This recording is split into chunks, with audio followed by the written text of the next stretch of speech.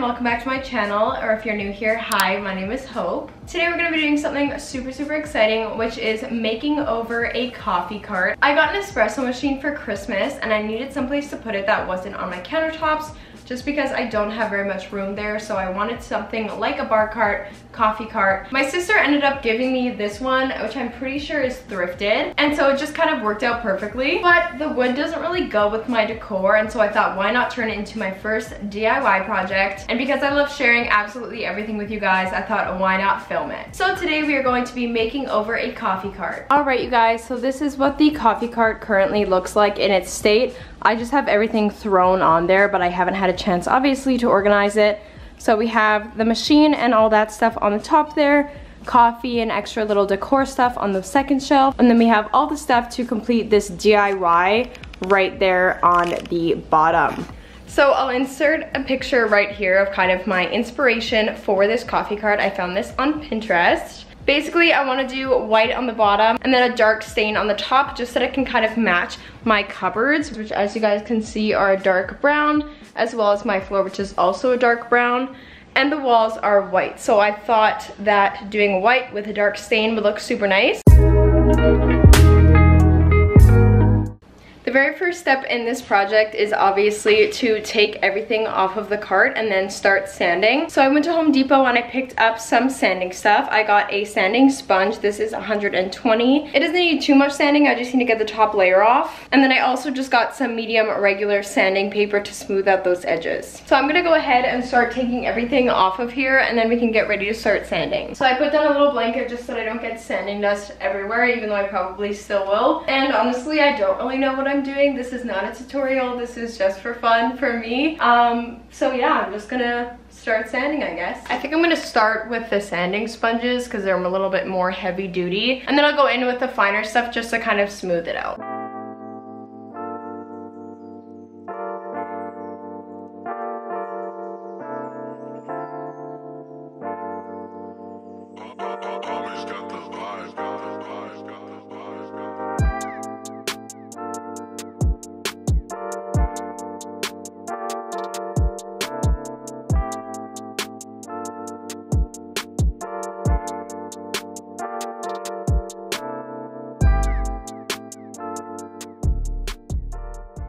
Alright, so I'm completely done sanding now, and I'm gonna start doing the stain. I don't have gloves. I just realized, which is totally my bad, so we're just gonna have to be as careful as possible. I do have some of these blue towels just to kind of wipe off the excess and all of that. This is the stain I am using. It is the Varathane gel stain. Gel stain was recommended to me because it's super easy to use and you just rub it in. So I got the gel stain in the shade Espresso. Okay, so I'm gonna start by opening this stain. I'm really hoping that I don't get this everywhere. So here, oh, it's like chunky. I was not expecting that. It's so weird. So I just dampened one of these towels and I'm just gonna wipe this off just so there's no more sanding dust on it. It looks like we did nothing. Okay, so I'm gonna mix it. All I have is a knife, so hopefully thin it out. Oh my god, that is so toxic smelling. I'm going to use my one and only paintbrush that I'm also gonna use for the paint to just get this stain on here. And I watched a video of a girl doing this and she just kind of like spread it on and then rubbed it in. I honestly think I'm just gonna use the brush to kind of rub it in at first. I'm getting it literally everywhere already.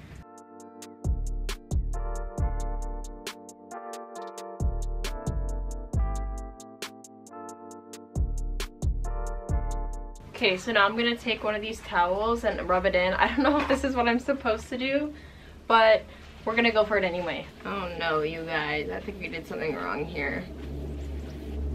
Cause it's like not, you see that? It's like, didn't even work. I wonder if we didn't sand it enough. Okay, well I have a feeling maybe I did not sand it enough.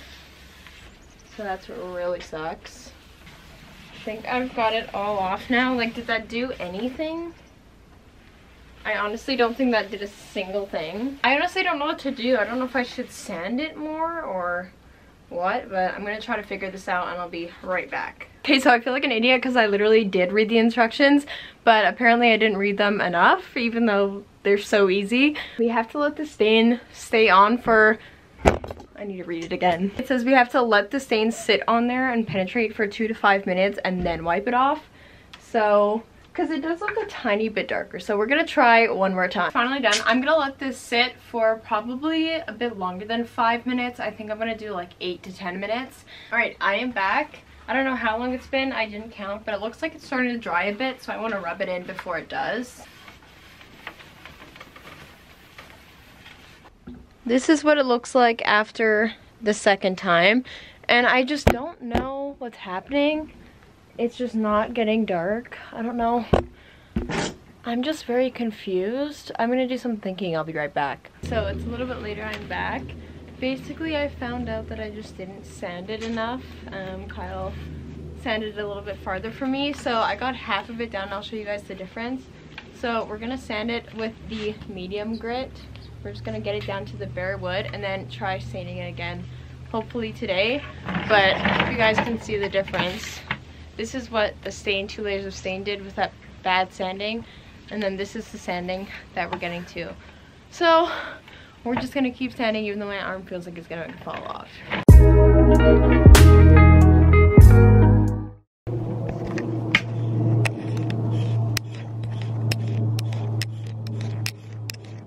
Alright everybody, welcome back. Today is day 2 of this makeover. Yesterday we actually ended up going to Home Depot to pick up some more sandpaper, so I got 120 and then I also got a 320, and then I just went back in and sanded it and my hand literally hurt so bad, and then I took the 320 and just went over it to make it super smooth. So it is day 2 now and it is finally ready to be stained again for the 3rd time now.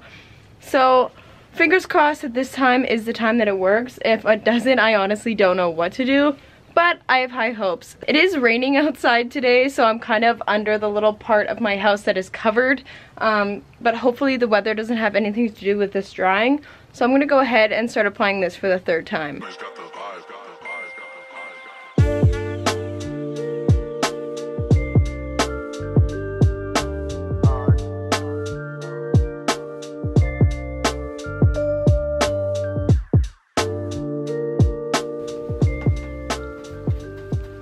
Alright, so the stain is now completely on. I'm gonna let this sit for around 5 minutes and then I will come back to wipe it off. And I'm really hoping that it works this time. I think it will, so see you in 5 minutes.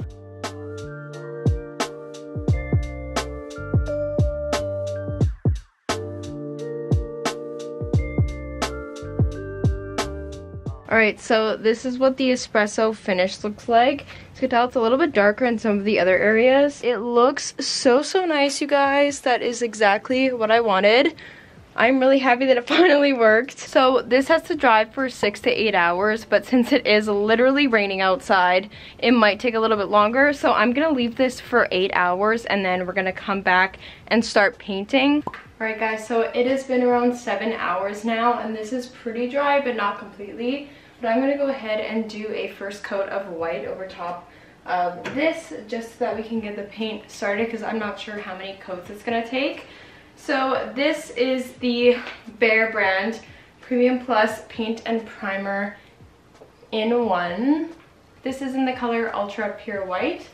So I got another paintbrush because my other one was just messed up from that stain. So I'm going to go ahead and just go for it. Hopefully I don't mess anything up, but yeah, let's do this. And then one of the tricks I have is to put an elastic band on the top so you can use it to kind of get the excess paint off of the brush.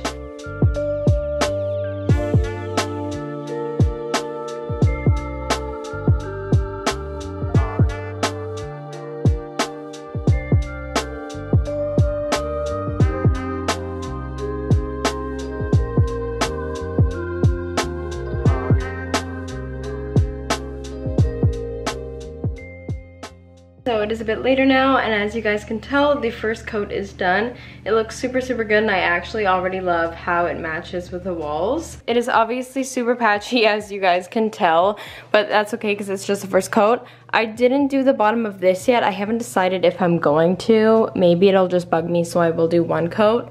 But other than that, it is completely done with one coat on it. It is looking super nice. This is all I'm gonna do for tonight because I'm honestly pretty tired. So I will see you guys tomorrow and we'll finish painting it and then hopefully get some more progress.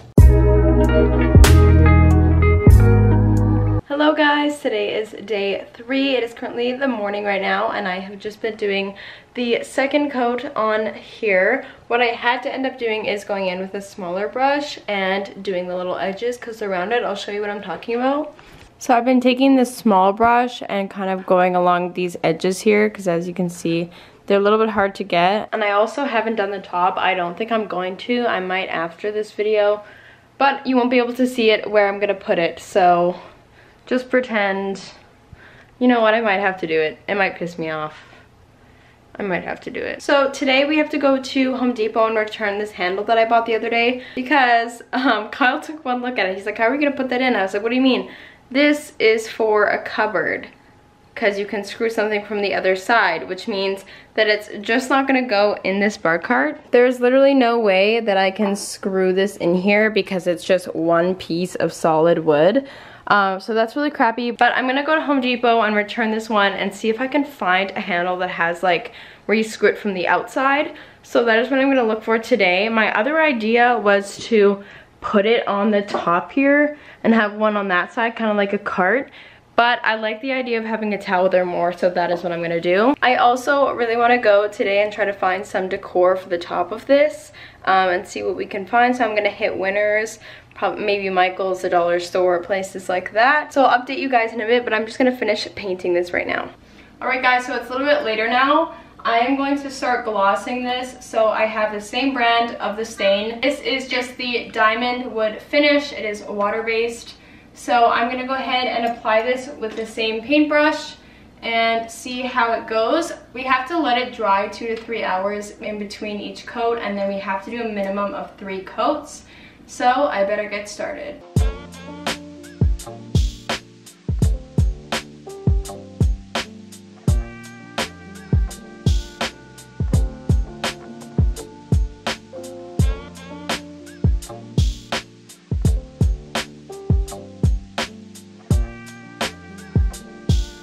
So the first layer of the top coat is already on there. It is looking super shiny. I set a timer for 2 hours and then we're gonna reapply it. We'll do the last coat tomorrow morning and then we have to let it sit for 24 hours before it's like ready to go. Today I also returned that handle and I couldn't find any other one that would possibly work, so I might go out tomorrow and see what I can find. Anyway, today I did pick up this container and I wanted to use this to put the coffee beans in because I really wanted to be able to see the coffee beans themselves. But this wood is just not the right color for this table, so I'm going to sand it and then stain it the same color as the cabinet. I know it's going to be a lot of extra work, but I think it will really look good, and plus this is not that big, so I have high hopes. So I'm going to go ahead and sand this right now and then apply the stain.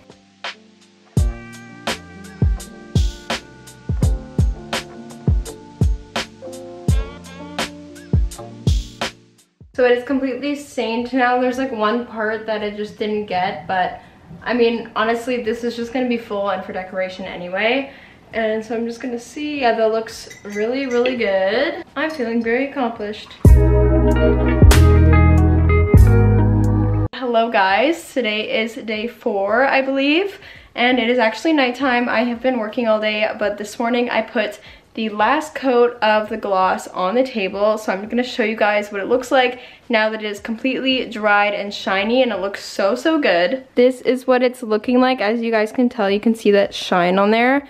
It's completely dry. You can't really see any brush strokes, and then I just did one coat on this part, but so far it is looking really good. Today I went out and bought these 2 baskets from the dollar store, and I'm going to be putting something in here. I'm not sure what yet, but it just kind of tied in with the gold wheels and the gold tray that I got. I was going to get a handle today, but I worked super late and I just did not have time to find one.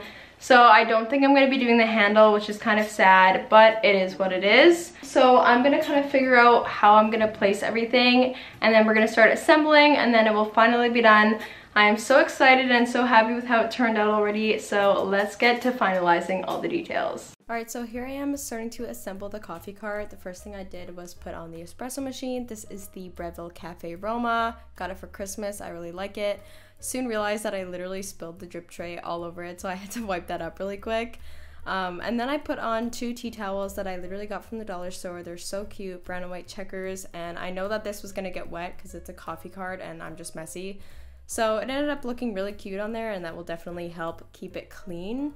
I also put on this cart, and then it took a bit of rearranging because at first I wanted to put the syrups on the second shelf, but I soon realized that they literally would not fit on the second shelf, so I ended up switching it around and putting the tools on the second shelf and the syrups, which I think will be fine because I use the syrups way more often anyway.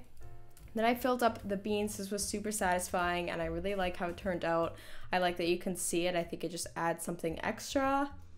I put these mugs at the bottom. I never drink hot coffee, but they looked super cute. And then I also put a little coffee candle.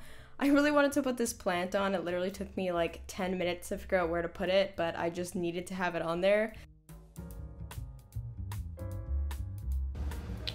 Alright you guys, so the coffee cart is completely done now. But before I show you guys a little montage of what it looks like, let me know in the comments down below if you like this kind of video, because I honestly had a lot of fun doing it. And I think flipping furniture and doing makeovers is something that I would love to do on my channel more. So without further ado, I am so excited to show you guys the finished product. One more time, here is the before and here is the after.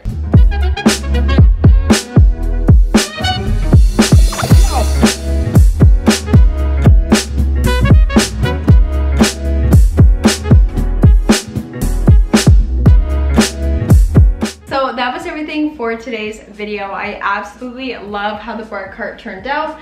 I think it looks so good, and comparing what it looked like before, just a plain pale wood, to what it looks like now, it looks so modern, so elevated, totally matches my house, and it looks so good in here. This was so much fun to film and to do, and I'm glad you guys could come along with me and watch my journey. Make sure to like this video if you liked this transformation. Comment down below if you like these kind of videos and if you have more ideas for me. And subscribe to my channel so you never miss another upload. Thank you guys so much for watching. I love you all very much, and I'll see you in my next video. Bye!